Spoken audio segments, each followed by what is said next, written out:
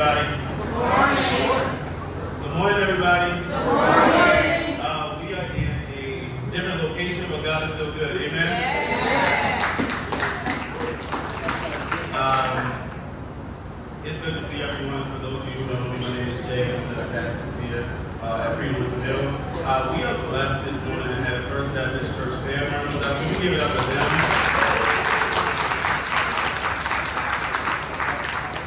We thank God. We've been partnered for 3 or 4 years? 5 years. How long have you been here? Wow, we've been here 6 years. So apparently I can't count it. Okay, that's fine. 5 years of partnership is something to celebrate, so thank God for that. We're going to serve our community this week. God is real with us in that, but I do want to start with a word of prayer and scripture. Can we do that? Yes. All right, let me read to you from Matthew chapter 7, beginning at verse 7. Ask, and it will be given to you. Seek, and you will find. Knock, and it will be opened to you. For whoever asks receives, and the one who seeks finds, and to the one who knocks it will be open. Or which one of you, if his son asks him for bread, will give him a stone? Or if he asks him fish, will give him a serpent? If you then who are evil know how to give good gifts to your children, how much more will your Father who is in heaven give good things to those who ask him? By his prayer. Father, we are grateful this morning. We have a change in location. We have issues happening in this building. But the fact of the matter, God, is you are still good. We are grateful, God, that you are omnipresent. Meaning, you don't have to catch up with us. You are everywhere we show up. And so I pray, God, that you will be with us this morning and that you would allow us to experience your presence, that you would allow us to experience your goodness as we do community with one another, praising your great name. We are grateful that we can ask and that we can seek, Lord God, and that we can knock, and that you will give only good things to us. Father, sometimes it's hard for us to be patient. Sometimes it's difficult for us to wait. But we must believe that we will see the goodness of the Lord. We must believe that you will be merciful and that you will be gracious toward us. And so, Father, we thank you and we await you this morning. We want to encounter you this morning. So be with us. We thank you for this opportunity. We pray this in the name of Jesus Christ. Let us all say together, amen. Amen. Amen.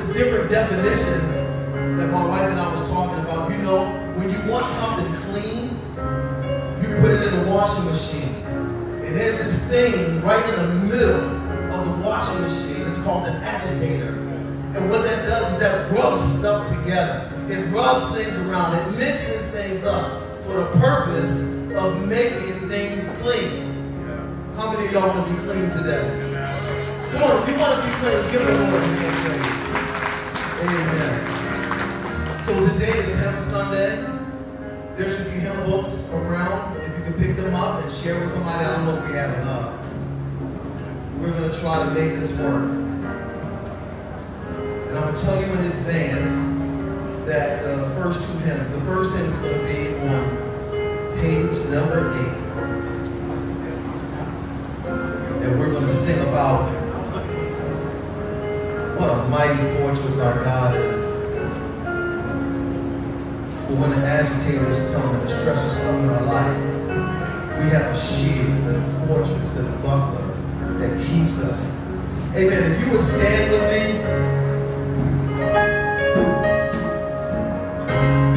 Page 8, the mighty fortress is our God.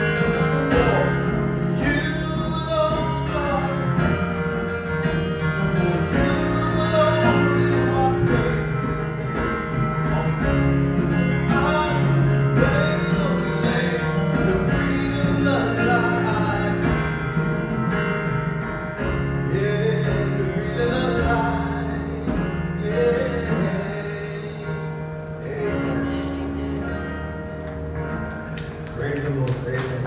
Trying to get used to the difference between a Baptist hymnal and the way we do it at Freedom, okay?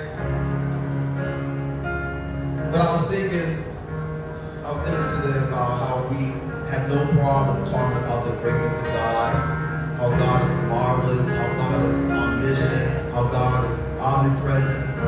And He's all of these things to us. But a lot of times we fail to make the connection of where we fit in all of that, because the creator of the universe also has a relationship with us. Amen. And even though it seems nice to some that we do have this relationship, in all actuality, we actually need to have this relationship with God.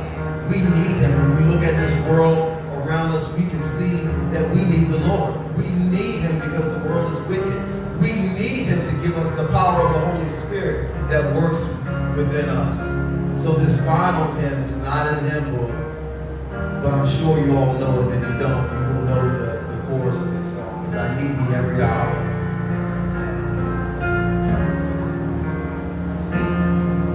I need Thee every hour. Oh, precious Lord. No tender heart.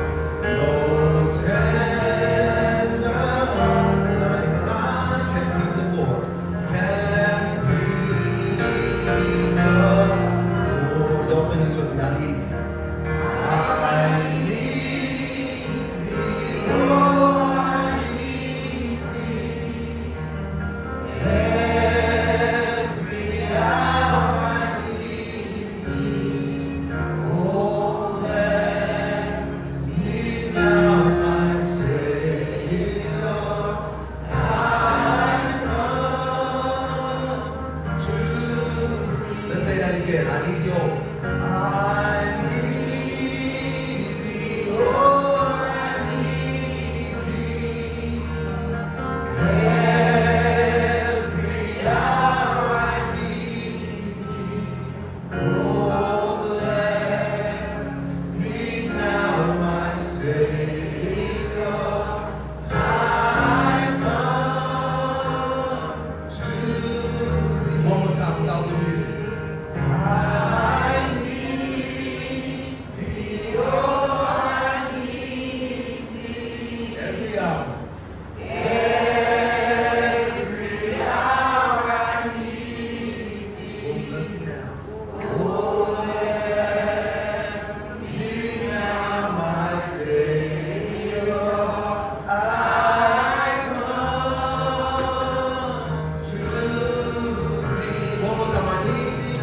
I need Thee, oh, I need Thee every hour. Every hour I need Thee. Oh, bless me now, my Savior. I come to Thee. Amen. If you guys don't mind, can we just continue singing? How great is thy love. Sing the great, how great is our God. And all will sing how great, how great is our God. Can we sing it together again? How great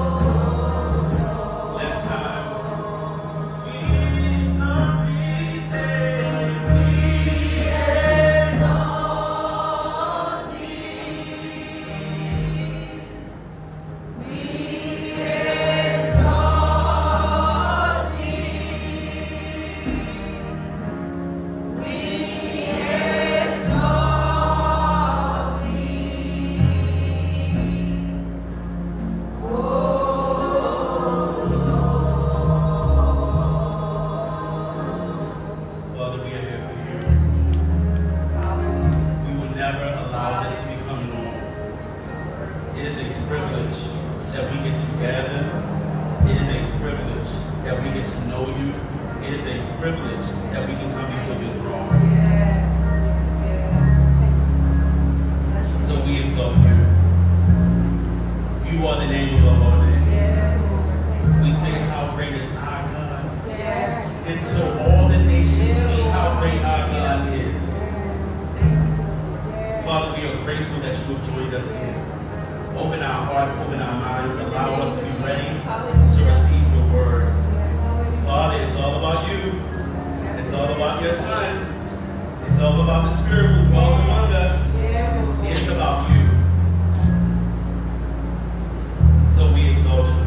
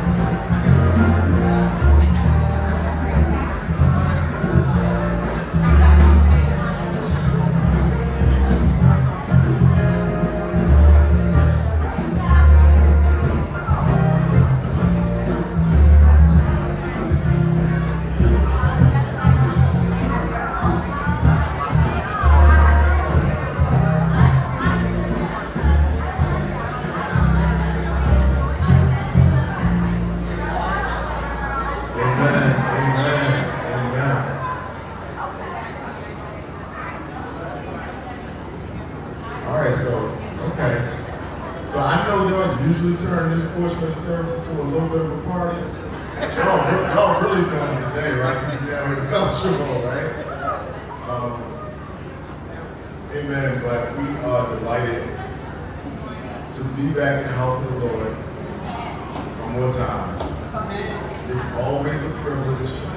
It doesn't matter what's going on, right? Things may be less than ideal, but every time we get to do this, we ought to be grateful and be glad. We enter into his gates with thanksgiving, into his courts with praise. So as we continue in our worship, I want us to look into the word of the Lord. So just to reset, good morning to everybody once again. To those who do not know me, my name is CJ, and I'm one of the pastors here at Freedom Windsor Mill. This morning we are continuing in our journey through the book of Nehemiah. Many of you know that we started a series last week entitled reBUILD, so we want to pick up from where we left off. And last week we walked through chapter number 1 in the book of Nehemiah, and in doing so, we spent some time considering the problem that Nehemiah ran into. Nehemiah's problem. And his problem was that he had received some bad news. He received bad news about the condition of his people in Jerusalem. And the news also consisted of bad news concerning the state of the city itself. And Nehemiah, having received this bad news, we saw how it began to break him down. And he began to weep. And he began to mourn. Why? Because he actually cared deeply about his people and his place. Right? Then we encounter Nehemiah's prayerful response to the problem. Right? Nehemiah began, as the text says, to fast and to pray. Not just a time or two, but it says he did it continually. Praying to the God that he feared and honored. And finally, we saw God's providence in Nehemiah's life.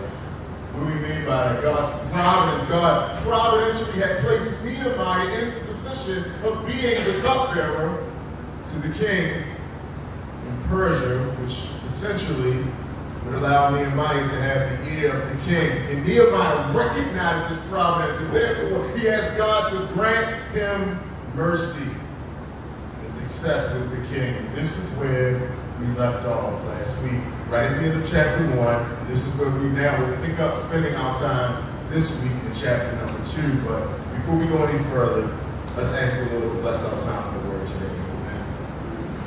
Father, we come with hearts of gratitude and thanksgiving.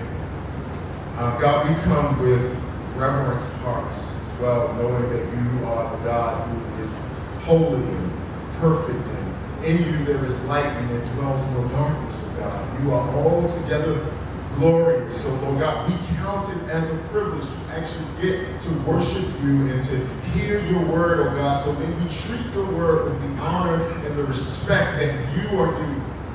Give us ears to hear. Help us to apply what we hear. May Christ be magnified and your people be built up. We ask these things in Jesus' name. Amen. Regarding our text of scripture today, Nehemiah chapter 2, we could in one sense say that this entire chapter displays or it showcases how God answers the prayers of his people as his people prevail continually in prayer. For a minute, I just want us to take a look at one of the verses that we looked at last week, which was Nehemiah chapter 1, verse number 11. In that verse, it says this. Nehemiah praying said, O Lord, let your ear be attentive to the prayer of your servant and to the prayer of your servants who delight to fear your name. And give success to your servant today and grant him mercy in the sight of this man. Who's the man that he's asking to be granted mercy in the sight of? The king, because it concludes by saying, now I was cupbearer to the king. So Nehemiah was ultimately asking God to grant him favor with King Artaxerxes. But the question is, Why would Nehemiah need favor?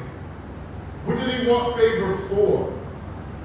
The answer to that question is because Nehemiah planned to communicate something to the king. He planned to say something to the king. Why? Because Nehemiah ultimately desired to do something. He wanted to say something to the king so that could lead to him actually doing something. Nehemiah, brothers and sisters, he wanted to take action in light of the problem that he learned about in Jerusalem. So I want you to notice that he didn't just ask God to rebuild the wall for them. That's not what his prayer was.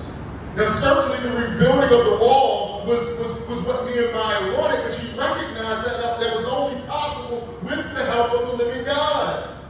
Yet his prayer, though, and the way he prayed, and what he said when he prayed, it presumes that Nehemiah saw himself as being desirous of being a part of the solution, not just asking God to do it all. In other words, he wasn't asking God to rebuild the walls while he waited for God to perform a miracle. It's not what he prays for you. He's not asking God to rebuild the walls while he himself would just kind of, just do his own thing, because surely God will call somebody else to do it rather than Nehemiah, like one of the church leaders. He doesn't just ask God to rebuild the walls and then quickly move on to something else that he deems more important. Because if he did, brothers and sisters, this would be kind of like equivalent to us saying, God, I see that my family is currently broken down. Things in my family are not what they ought to do, God. So I'm asking that you, God, by your grace, will please restore my family and bless my family. And then we go on to not change anything about our personal lives. Like, if we were previously or partially neglecting our familial duties, what good would it be for us to ask God to restore our family if we don't plan on changing how we function in the context of our family? It'd be like us saying, God, I see that my church needs help in accomplishing the mission that is set before it. So God, please raise this church up to be a beacon of light in this community and a hub for the gospel to go forth and change lives. But then, what would that prayer mean if we only just occasionally show up for an hour and a half on Sunday? And leave the work to be done by others? Right? What would that prayer mean if we failed to give all of our talents and all of our efforts to God? Guess how? Through the church. When we're serving in the church, we're offering worship to the living God through the church.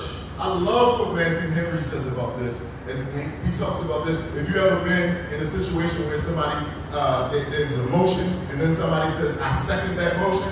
Here's what Matthew Henry says. He says, our prayers must be seconded, if you will, or accompanied with our serious endeavors. He said, or else we mock God. God, I really want you to do this. I have no intention on being an instrument to be used to do it in the way that you say it ought to be done. I just want you to do it. He says we mock God. Now, I want us to look now at the first three verses in chapter 2. The first three verses in chapter 2, and it says this. It says, in the month of Nisan, in the 20th year of King Artaxerxes, when wine was before him, Nehemiah says, I took up the wine and gave it to the king. Now I had not been sad in his presence.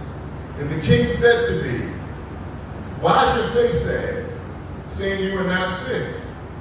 This is nothing but sadness of heart. Then I was very much afraid. I said to the king, verse 3, let the king live forever. Why should not my face be sad? And the city, the place of my father's graves, lies in ruins, and its gates have been destroyed by fire. At the beginning of this chapter, we see that we are now set in this month of Nisan. And this month corresponds to what we call the month of March. And this month of Nisan was about 3 to 4 months after the month of Chislev, which we learned about in chapter number 1. And Chislev is the month when Nehemiah learned about the disturbing news of his people. Right? Now Nehemiah here, he explains what happens on this particular occasion when he was in the king's presence working as the cupbearer. And on this particular occasion, Nehemiah happened to be wearing his sadness on his face. He did not hide it. So the first thing that we encounter, brothers and sisters, here is we see Nehemiah's pain. We see Nehemiah's pain, and this again, as we saw from last week, this is a prevailing pain. This is a lingering sadness, a lingering type of hurt that Nehemiah felt, and yes, experienced back in chapter 1. But I want you to think about this. If that was 3 to 4 months ago, that means he's been carrying this hurt for 3 or 4 months at this point. And here, his pain is so palpable. And it's so visible that it apparently, and maybe unintentionally, it ends up presenting Nehemiah with an opportunity. His pain presented him an opportunity. Why? Because the king took notice of Nehemiah's pain and sadness, and he asked him, well, why are you sad? And in verse 3, Nehemiah responds to the king in a way that I would call humble, wise, clever, and even courageous. He starts with humility, y'all, by saying this: let the king live forever. What's he doing? He's showing the proper honor to the king. Right? In his humility, he shows the proper honor to the king. And then he speaks honestly to the king. Honestly, but still humbly. Right? And as he begins to tell the king what's going on, he displays a level of courage. And why would I say that? Because at the end of verse 2, it said that Nehemiah was very afraid. And yet, he continues on. In fact, the way this fear that is discussed, the way it's described in the Hebrew, it indicates a kind of a multiplied fear, if you will. In fact, the word that is used there is the same word that we see all the way back in Genesis, where it says, be fruitful and multiply, saying his fear was greatly multiplied. And it resulted probably from the fact, y'all, that I know this may not be true of our times, but it resulted in the fact that it was not normal in those days. Nor was it deemed gracious nor good for one to appear in the king's presence with a sad, downtrodden countenance. That wasn't normal. So that's probably what prompted the king to ask Nehemiah, why was he sad, what was going on? And this is probably what caused Nehemiah to experience this great fear. But nonetheless, what does he do? He presses on and he states the reason for his pain. But he does it by way of asking a question. Nehemiah almost says, King, who wouldn't be sad if their city, if their place, if the place where their fathers' graves were now in complete and utter ruin and the gates have been destroyed by fire? He's saying, King, who would not be sad about this? Now let's look at the first section of verse 4 to see what the king says in response. So then the king said to me, he said, what are you requesting? So apparently by the grace of God, Nehemiah now seems to have the attention of the king, right? The king wants to know what it is that Nehemiah wants in light of his sadness. But now I want you to look at how Nehemiah immediately responds to the king at the end of verse 4, because of course that would be the prudent thing to do, right? The king asks him a question, he needs to immediately respond. He needs to seize the opportunity. He needs to tell the king as quickly as possible. But wait, that's not actually what we see. We actually are introduced to something else first. At the end of verse 4, we're introduced to Nehemiah's prayer. When the king asked Nehemiah what he wanted, Nehemiah's immediate response was to pray again. But hadn't this man prayed enough already? Think about what we we've already read. Hasn't he already been steeped in prayer before God? I mean, in chapter 1, it said that he had prayed and fasted continually. Right? And then in verse number 11 of chapter 1, we saw that he had already asked God to grant him mercy and success in the sight of the king. However, I think we see something from Nehemiah that we need to also cling to. We see that Nehemiah believed something. He believed that seeking the Lord was necessary not only before the endeavor starts, but it was also necessary during the endeavor. Prayer was apparently a part of this man's lifestyle. This is what he lived by. This was obviously characteristic of Nehemiah. He knew that if he was going to have success, he knew that if he was going to have guidance to know what to say and how to say it, he needed the help of his God. In fact, he knew that he needed God to work on and prepare the heart of the king. And maybe he even asked God for courage or boldness to say what he said. Saints of God, may we be a people like this. Right? May we be the type of people where prayer goes before us, before we take action, during our action, and even after we take action. What I'm arguing and what I'm saying to you, brothers and sisters, is that prayer must surround us on every side. Prayer must surround us on every side. Like if you could imagine how military troops would surround their enemy if they were able to trap him and enclose him in. That's how prayer must surround us. In order to ensure, just as those military troops will be doing, in order to ensure our victory and our success. And this is why Paul, I think, picks up on it in Ephesians chapter 6, when Paul's talking about the armor of God, when he says that we must be what? Praying at all times in the Spirit. But from Nehemiah's example, I think we can even learn from the kind of prayer that this is. Because this would not seem to be one of those solemn, extended prayer times. You know the kind where you got time to go get your prayer closet that you planned out. That's not what this is, right? Now we can presume from chapter 1 when it says he was fasting and praying continually that he had those set aside intentional times of prayer in which he labored before God in that way. But that's not what this is.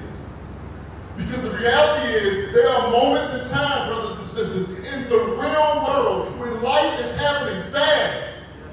And all we really have time to do is just to cry out to God immediately. Sometimes that's how it is. We don't have time to get to our prayer closet. And it is in these moments, brothers and sisters, that I want you to know that we have both the ability and the need to call on God to be there, right then and there when we need him. We can actually even do it in our own hearts and spirit, because there's nothing here that says, I don't know that Nehemiah said this out loud. But here's what I want you to see. Those kind of prayers count just as much as the solemn prayers. Yeah. In fact, the combination of both styles of prayer into our day-to-day lives, what it actually does is it characterizes the lives of people who actually and truly fear God. Because in times when we meet in trouble, sometimes, listen, I remember years ago, sometimes people just say, all you got to do is just call Jesus. You hear people, they just yell out Jesus. Because that's all there's time for in that moment. Trouble is surrounding me. I got to make a quick decision. Something has to happen now. Right? And all I got time to do is call on the living God. When your life is in danger, all you got to do is call God right in there. That's it. When temptation is staring you right in the face, you need to call God right then and there. When temptation is at your door, you don't got time to go home and pray. When your flesh rises up and you are feeling spiritually weak, ill-equipped to overcome the sin in that moment, and you need strength in that exact moment for whatever it is, whether it's sin or just you're feeling weak and you need strength, you have to call on God right then and there with the kind of urgency that I'm telling you actually pleases the Lord. He takes delight in it. See, even our Lord Jesus prayed these kinds of short, sudden, spontaneous prayers. Yeah, we know that Jesus often withdrew to the mountain to be with the Father and to pray intentionally. But Jesus also prayed these short, sudden, spontaneous prayers, right? Sometimes he did that. You know when he did that? He did that when he was on the cross. Right? Consider the scene. He's up there being ridiculed. Right? He's suffering immensely beyond what any of us can imagine. They're mocking him, right? The thieves are mocking him. All the things are happening. All these things are going on. And then we hear the words of Luke 23:34. Jesus suddenly says, Father, forgive them for they know not what they do. This is also what we find our brother Stephen doing in Acts 7:59-60 when he's literally being stoned to death. Where's he going to go? Right then in that moment, as they're stoning him, he says, Lord Jesus, receive my spirit. Then he says, Lord, do not hold this sin against them. Brothers and sisters, I'm just trying to encourage you. You need to do the same thing. Right? When fear grips you, just call Jesus right where you're at. When you need direction to something set before you, the decision got to be made immediately, spontaneously, call out to the living God, right? I need you to see that these kind of prayers are not somehow less powerful. They don't make you less spiritual. Instead, what they do is they actually communicate something to God. They communicate that you see that you need God at all times, not just the first thing in the morning in your quiet time. That you need him at all times, not just right before bed, before you go to sleep at night, and not just during the corporate prayer meeting. This is what Nehemiah practices, and this is what he does here, and our Lord is pleased to help him. Look at the next thing that we see in verses 5-8. In verses 5-8, we see Nehemiah's presentation. First we saw his pain, right? Then we saw Nehemiah's prayer, and now we see his presentation. Let's read verses 5-8. He says, and I said to the king, if it pleases the king, and if your servant has found favor in your sight, then you send me to Judah, to the city of my father's graves, that I might rebuild it. And the king said to me, the queen sitting beside him, how long will you be gone, and when will you return? So it pleased the king to send me when I had given him a time, and I said to the king, if it pleases the king, let letters be given me to the governors of the province beyond the river, that they may let me pass through until I come to Judah. And a letter to Asaph, the keeper of the king's forest, that he may give me timber to make beams for the gates of the fortress of the temple, and for the wall of the city, and for the house that I shall occupy. And the king granted me what I asked, and the good hand of my God was upon me.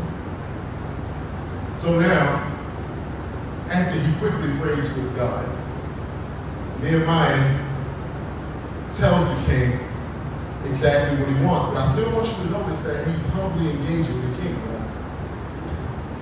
Nehemiah, as he engages the king, I just want to point something out for us because, and one of the reasons why I'm parking here is because I think we live in an age now where we've thrown off all of these categories with respect to like how we talk to people in certain ways and how you address and what you think about authority and how you handle it and how you deal with these types of things. How do I know? I've been teaching middle schools all year, and at various times I have to tell them, that's not how you talk to an adult.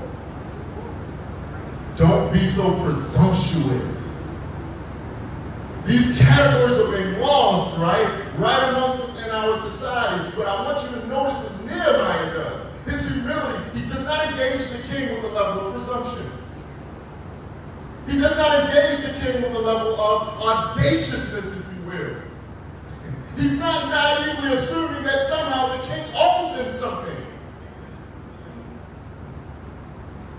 Nehemiah recognizes who the king is, and he knows by God's wisdom how he must prudently speak to him.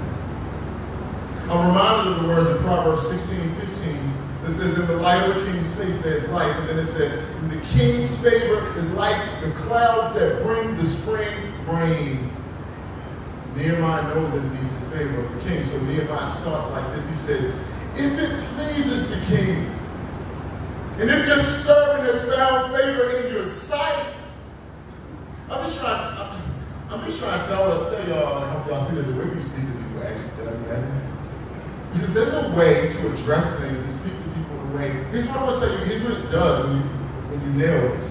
It actually disarms the person that you're going to. Particularly if you need something from them. I know, right? This is like, kind of like some of y'all saying, yeah, Pastor CJ, this is pretty basic. But is it? It can disarm the person. And guess what? There's a way in which you can engage in which it almost inclines that individual's ears closer to you, that they desire to hear you, and if at all possible, give you what it is that you're asking for. And I'm just arguing that as Christians, I think we need to learn those skills. We actually do. Why? Because that's what Proverbs talks about. We can learn these skills since they're skills that can be learned. And where do we learn them? We learn them in the school of Christ. In the Word, through Christ, growing in Christ. Proverbs talks about how the wise make knowledge attractive. Proverbs 25:15 says, with patience or with forbearance, it says, a ruler may be persuaded. And a soft tongue will break a bone. Now, I'm not encouraging any of us to start becoming flatterers. Why? Because I don't want you to be in sin. Flattering people is a disingenuous way to try to manipulate them to get what you want. That's not what we're talking about. But what I am saying is that we actually want to have the Spirit move in our hearts to produce, I'm talking about a genuinely humble disposition that produces genuinely attractive speech for those who hear. That's what I'm saying. We want the Spirit to work in our hearts to produce a genuinely humble disposition that produces genuinely attractive speech for those who hear. And in verse 6, we see that after Nehemiah inquired, right? Well, after inquiring, the king inquired of Nehemiah, how long are you going to be gone? Nehemiah answers him, and then it pleased the king to say yes to what Nehemiah requested. But that wasn't all Nehemiah needed, because in verses 7 and 8, Nehemiah is saying, I also need letters, king. I need letters to the governors, right, of the province beyond the river. Why? Because he needed to be let through safely. And then he says, I need a letter to Asaph, because Asaph was the keeper of the king's forest, and Nehemiah wanted and needed timber in order to do the work that was set before him. And then at the end of verse 8 through verse 9, the next thing we see is God's provision. God's provision. So what am I saying? In one sense, while it was obvious that the king was the one who had to say yes to everything that Nehemiah asked for, Nehemiah knew the reason why the king said yes. Look at the end of verse number 8 and verse 9. The last sentence of verse 8 says, and the king granted me what I asked. Why? For the good hand of my God was upon me. The good hand of my God was upon me. Then verse 9. Then I came to the governors of the province beyond the river and gave them the king's letters. Now the king has sent with me officers of the army and horsemen. Y'all see all this favor in here? Yeah. All this favor, right? But Nehemiah rightly understood what was happening. He rightly saw that this favor was because the hand of God was actually upon him. This is why the king gave him what he asked for. Matter of fact, Nehemiah even received a convoy of officers to accompany him on his journey. Nehemiah lived in Persia as a cupbearer, but he left for Jerusalem with the blessing and the certification of the king because of what God did. Brothers and sisters, when God gives us a task, right? When God gives us a task, and when we are indeed, according to Psalm 127, dedicated to building his house, right? As Psalm 127 teaches us, when God gives us that task and we set ourselves to do that, God is the one who's also going to give us what we need to accomplish it. He is. Guess what? Sometimes he gives it to us through other people, as he works through their hearts and minds. I'm reminded of Proverbs 21:1. In Proverbs 21:1, it says this, it says, the king's heart is a stream of water in the hand of the Lord. He See, the Lord turns it wherever he wills. That's what God does. This is the God that we serve, y'all. Right? He uses whom he wants. Right? To give his people what he wants. In order to accomplish what he wants to do. The operative word in all of this is what God wants, i.e. God's will. That's what he does. And all of it for what? For God's own glory. Which is why Psalm 127 says, unless the Lord builds the house, all of our labor is in vain. Because all of this is for God's glory alone. That's what we're building. We're not talking about building our own stuff for our own glory. This is all for the glory of God. But this, brothers and sisters, is great news for us. This ought to be exhilarating for you even as you sit here and hear this. This ought to humble you. Why? Because we should be humbled to know that we are instruments in the hand of the Redeemer. That's who we are. And to be honest with you, at many different times, as instruments, sometimes we're dull instruments. We are. But nonetheless, he takes and uses that dull instrument to bring about and accomplish what he desires. And we see that happening right in the life of Nehemiah in this text. Nehemiah is an instrument being used by God to be an instrument to bless his people. You know what that kind of foreshadows? Christ, right? Christ would ultimately, this what Nehemiah is doing is in some small sense pointing towards, right? Because this can't be final, and we'll see that when we get to the end of the book, right? This is something that was only going to be temporary, spoiler alert. Right? But what Christ now does, what Christ ends up doing is finality to it. Christ ends up ultimately redeeming and restoring what has been made desolate in our souls and in all of creation. This, brothers and sisters, is all God's providence, all God's provision, and all God's blessing. And thus Nehemiah was able to go in peace. So at this point, everything's going great, right? Until you read the first word of verse 10. What's the first verse you see in verse 10? But everything was going great. But hold up. I want you to think about what's happening though. We're seeing God's provision. Things are going well. God's providing. Nehemiah's worshiping, recognizing that God's providing. Nehemiah's being obedient. He talks to the king. God grants him favor. Everything's going well. But right after this, we see a sneak peek of the opposition that is now to come.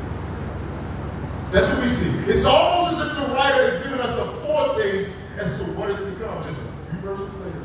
He's laying the groundwork for the opposition. Brothers and sisters, I just want y'all to see this. This opposition is necessary. It's going to come. If you're doing the work of ministry, you're doing the work of the Lord, you will be opposed. You will be opposed by people who know they're opposing you, and you might even be opposed by people who don't really even know they're opposing you. Now, in other words, it may not be their intention, but I want you to look at verse 10. I want you to look at verse 10. You're going to see these two gentlemen named quite a bit as we go through this book. But when Sanballat, the Horonite, and Tobiah, the Ammonite servant, heard this, heard what? What Nehemiah was planning to do. It displeased them greatly. That's a lie. It displeased them greatly that someone had come to seek the welfare of the people of Israel. Somebody thinking like, why would you be so upset about this? I don't know, I've been asking that question all the time too. About various things. It doesn't seem to match when you first read it. Like why y'all so upset about this? But here, we're introduced again to these two men that we're going to see. And these men, they're first described, brothers and sisters, by what they feel about what Nehemiah is doing. This news that apparently reached them, and it says it greatly displeased them. Why? Here's what we need to think about. Probably because for them, the way they saw it, the strengthening of Jerusalem would consequently mean the weakening to some degree of the surrounding nations and peoples in which they were a part of. So it's like, we can't have Jerusalem being built back up. That's going to hurt us. Right? And these men, who many scholars believe to be from Samaria in some sense, they did not in any wise, they did not desire the welfare or the blessing of the Israelites. What I'm trying to get y'all to see is the reality that some people dislike the fact, and will dislike the fact, that you are trying to save through Christ. Y'all know what I mean. And bless your society. They just won't like it. And they will oppose you. Some people will oppose the fact and dislike the fact that you're trying to be a positive influence through the light of the gospel, not through human works, through the gospel and all of its implications, trying to be a light and an influence in your society. They won't like it. See, here's the reality, brothers and sisters. As long as we as Christians, as long as we're content to stay out of trying to influence society with the gospel and all of its implications, and as long as we forget, right, because we always say we are the light of the world. Well, you know what light does to darkness? It dispels it. Which necessarily means that there's interaction and engagement and impact being had on the darkness by the light. There's no other way to read that. Right? But as long as you're saying, that's fine, we're just going to be the light over here. Just in our church. As long as you're good with that. As long as you don't want the gospel and its implications to impact society. And as long as you stay in your church and say things like, we're just going to keep church separate from culture, separate from politics and all that stuff. What I'm here to tell you is actually the unbelievers won't mind you very much. Because you're not a threat to them. I hope y'all got that. They don't view you as a threat. That's why they're like, fine, sure, just go ahead in your church walls, have your little prayer services, do all of those things. Don't bother me. Don't bother us out here. As long, if you get to bringing that out here and telling us what now we must do, you'll see how quickly they turn into St. Valley and Tobiah. Because this is what we're called to, brothers and sisters. They will actually oppose these things, right? Yet in spite of this, in verses 11 through 18, we're not going to read all of it. In spite of this, in verses 11 through 18, we see how Nehemiah's plan develops. I'll just read some verses there. Verse 11, Nehemiah, it says, So I went to Jerusalem and was there 3 days. Then I arose in the night, I and a few men with me, and I told no one what my God had put into my heart to do for Jerusalem.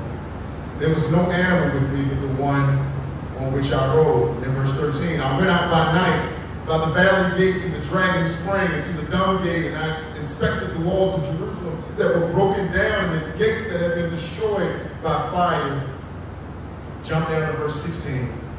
And the officials did not know where I had gone or what I was doing, and I had not yet told the Jews, the priests, the nobles, the officials, and the rest who were to do the work. Then I said to them, you see the trouble we are in, how Jerusalem lies in ruins with its gates burned. Come, let us build the wall of Jerusalem that we may no longer suffer derision or shame. Verse 18, and I told them of the hand of my God that had been upon me for good, and also of the words that the king had spoken to me, and they said, let us rise up and build. So they strengthened their hands for the good work. So Nehemiah, he goes to Jerusalem for 3 days. Took some people with him, but he kept the news about what God had put in his heart. He kept that to himself. Nehemiah then, he wisely goes and inspects the city. He inspects the broken down walls of Jerusalem and the condition. Why? Because how you going to know what the solution is and what you need to fix if you haven't first seen the problem? Right? So he goes and does that. Now, by the time we get to verse 17, Nehemiah, we find him rallying his troops, rallying the people together, right? And he does this how? He identifies for them clearly, this then he didn't just leave it there, because, some people are good at that part.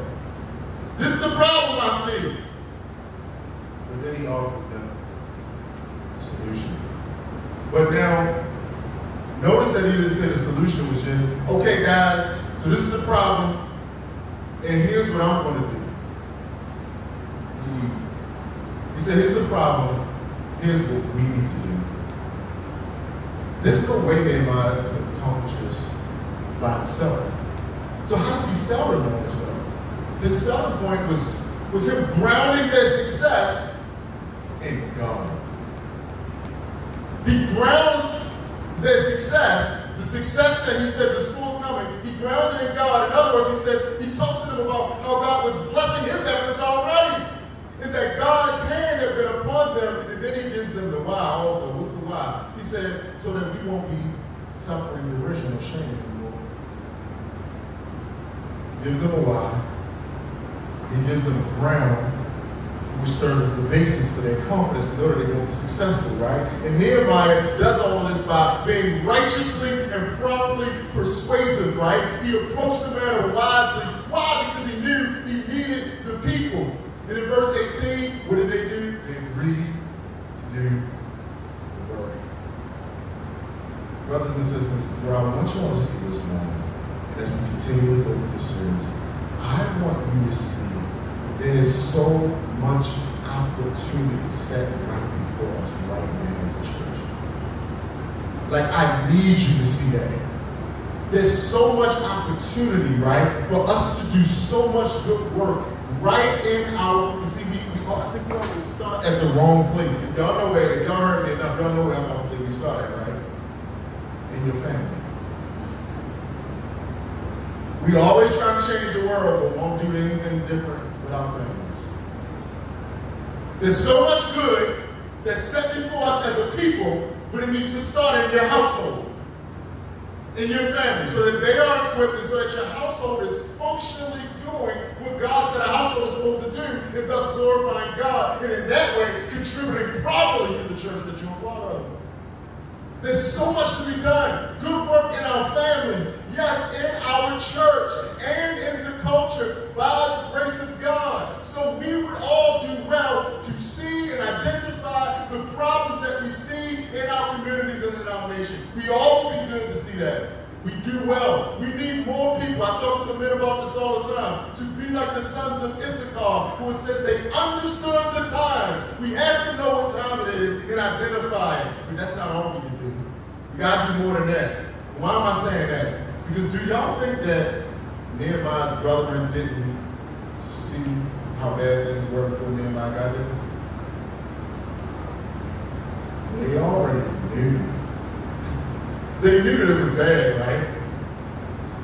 And it was seemingly relatively easy for them to be persuaded, but they were only persuaded to do this work when somebody came to lead them there. Immediately, though, they saw this as an undertaking worth putting their hands to the plow for. So yes, this is why we do need leaders. And I'm not just saying leaders in the official sense. We just need people with this kind of mentality. It's not just set aside for pastors and deacons. We need people with this Nehemiah spirit and attitude and perspective right amongst us, right? Those who can rally the troops, so to speak. Those who can give them a vision to see, here's what we need to be doing, and here's what we can do, and here's how God can be glorified in the work. We need that. We need those who can speak plainly, yet humbly, to the people that they need to aid them in the work. Because remember, Nehemiah was just a regular guy. As we saw last week, he wasn't a pastor. In some sense, he was a regular guy. This puts the onus on all of us, right? Because the reality is, brothers and sisters, we all get to seek and we all get to have God wisdom. All of us. God's wisdom is the thing that gives us conviction. What did Nehemiah have? Conviction. Wisdom from God is the thing that gives us boldness. What did Nehemiah have? Boldness. God's wisdom from Holy Scripture is the thing that gives us clarity. What did Nehemiah have about his assignment and what needed to be done? Clarity. God's wisdom increasingly gives us the ability to practically apply God's glorious abstract knowledge into the real world that we actually live in. That's what God's wisdom is. That's actually what wisdom is. Wisdom teaches us how to engage with and how to speak with one another. Wisdom teaches us how to encourage one another. Wisdom teaches us how to spur one another on to love and good deeds that we found out about in Hebrews 10, 24 and 25. We absolutely need this, brothers and sisters. We need this. All this started for Nehemiah by him fearing the Lord. So I ask you, what could be accomplished in and through you by you simply fearing the Lord and walking in His wisdom? I want you to think about it this week. What could be done in and through you? How might the Lord be pleased to use you? Right? We can all embody the Spirit. Look real quick at verse 19. We almost there.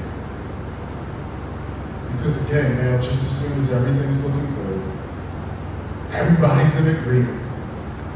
What's the rate come in? Distraction. Distraction.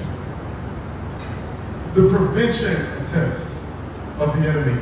Verse 19, but when Sanballat the Horonite and Tobiah the Ammonite servant and Geshem the Arab heard of it, they jeered at us and despised us and said, what is this thing that you are doing? Are you going to rebel against the king? Here we see them again. So what's that way to try to get them distracted? Well, let's mock them and discourage them. That's not an uncommon tactic. Sometimes people will try to discourage your work because they genuinely don't see that it's a legitimate, valid work. But sometimes people will try to discourage your work precisely because they know that there is a good work that's actually going to change something that they don't want to change. They have a different goal than what you have. Now think about what's going on with Sanballat and Tobiah. Remember, for them, if the Israelites are going to receive welfare and be lifted up, then they're saying, well, that's going to negatively impact my people. So let me try to stop them by discouraging them. Right? Let me try to do that. Who else did that? Who else had the experience that Jesus did? Remember how many encounters he had with the Pharisees who tried to verbally throw jabs and throw him off? Why? Because they actually saw that the people were going after Jesus in their words. They had to stop it. Sanballat and Tobiah and Geshem, they jeered at them and despised them. They even accused them of trying to rebel against the king. Brothers and sisters, sometimes your enemies who oppose you, they use this tactic too. What am I talking about? They say something that is patently false, but now, if you decide to address it, guess what you now become? Distracted. Distracted from what? The work that God is giving you. So all I'm saying, y'all, in light of this great opportunity that we have, in light of this clear mission and vision that we have, that we want to actually serve the King, that we actually want to be the light that dispels the darkness, that we actually want to take righteous dominion in accordance with what God had in mind for Adam, in which Adam failed at, in which Christ redeemed us for, to restore our ability to do that. We want to keep our eyes on all of those things for the glory of God. Don't be distracted. No matter what happens, don't be distracted. And the final verse. I want you to just see how Nehemiah responded to this absurd claim. Are you trying to rebel against the king? That was the most ridiculous question that could be asked. But in verse 20, he says, then I replied to them, the God of heaven will make us prosper. And we, his servants, will arise and build. He says, but you have no portion or right or claim in Jerusalem. You notice Nehemiah doesn't really answer that question. Because it wasn't an honest question. The question actually only served as an accusation. To do what? Distract, discourage. Nehemiah just essentially brushes it off. How do I know that Nehemiah kept his focus? Because he kept his eyes on God. Because how did he respond? He responded to them about how God was going to give them success. He kept his eyes on God. He did not allow himself or the people to be distracted. As I close, brothers and sisters, I just want to point you to another who persevered or who persistently pursued the mission that was set before him, namely Christ. This one that I pray that everyone in this room knows, right? Because there are various times when Christ, things were said to him and done to him to try to get him off track. I'm reminded of the words that in John chapter 6, when after Jesus fed, he fed the 5,000 with the 2 fish and 5 loaves of bread. It says in John 6 that Jesus perceived that they were going to try to make him king. What did he do? He left. What did he do? He withdrew to the mountain, presumably to pray to God, receive strength, restored and renewed focus. Why? Because he came for a specific mission. He was not going to let any of them, the Jews, the Pharisees, anybody, Satan himself who tried to offer him the kings of this world, the kingdoms of this world, rather before Jesus suffered his humiliation. He said, none of you are going to stop me from doing what God gave me to do. Brothers and sisters, Jesus did accomplish his mission. So if you're here, let me tell you what that mission was. Jesus came to live a perfect life that none of us ever lived. He came to live that life and to die a sacrificial death. For who? On behalf of anyone, everyone who would believe. Everyone who would trust that Jesus actually accomplished this mission that was set before him. So all you have to do today is trust and believe that Jesus paid the penalty for your sins completely and totally. And he was raised from the dead, which proves that the Father accepted the payment. So trust Christ right where you are. Because he completed his mission, this is why we sit here in heavenly places today, and we've received his co-mission, that we might go out into the world. So don't be distracted, brothers and sisters. Labor gloriously for the Lord. Let's pray. Father, thank you so much for this opportunity. Thank you for your word. Father, your word is living, it is active. It is sharper than any two-edged sword. So we trust it because we trust you. May we cling to it. May you apply these words to our lives. May it be a lamp to our feet, light to our pathway, that we might live lives that bring glory and honor. Father, there is none like you. Please, Father, even bless us even now as we transition into a time of communion. Remember the great cost paid by you, our Father, in the giving of your Son, and by your Son, Jesus Christ, who gave himself for us as the sacrificial lamb.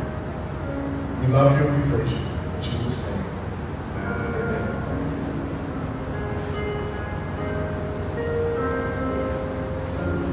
At this time,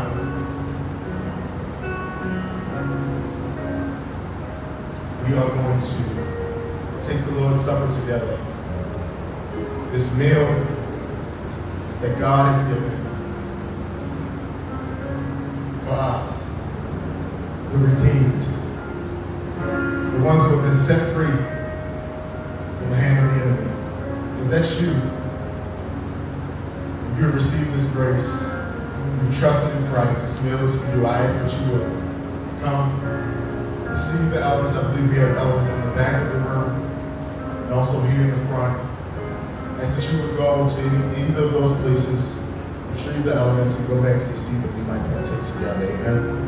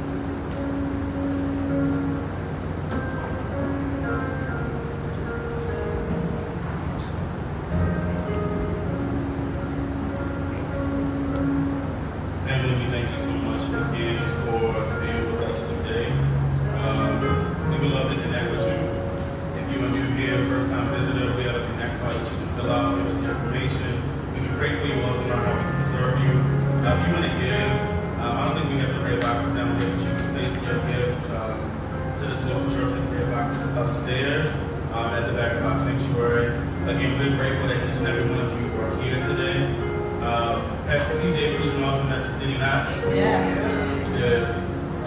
The work has to get done. And God has chosen to use all of us to do the work. There's no one more special than anyone else. As he said, our brother Nehemiah is a regular dude. And that's all we are. We are all regular people, but we can be awesome tools in the hands of our God. Amen? Amen? I pray for you. Father, we are grateful. We are grateful that you choose to use people like us. We thank you for the gift of salvation. We thank you for the gift of your spirit that keeps us. Father, I pray this week that we will go in your power, that we will go in your might to accomplish the work that you put in front of us. We thank you, Father, for who you are. Thank you for being with us. We pray this in Jesus' name. Amen. I do want to take just a quick second again to thank First Baptist Fairburn for being with us. Those of you who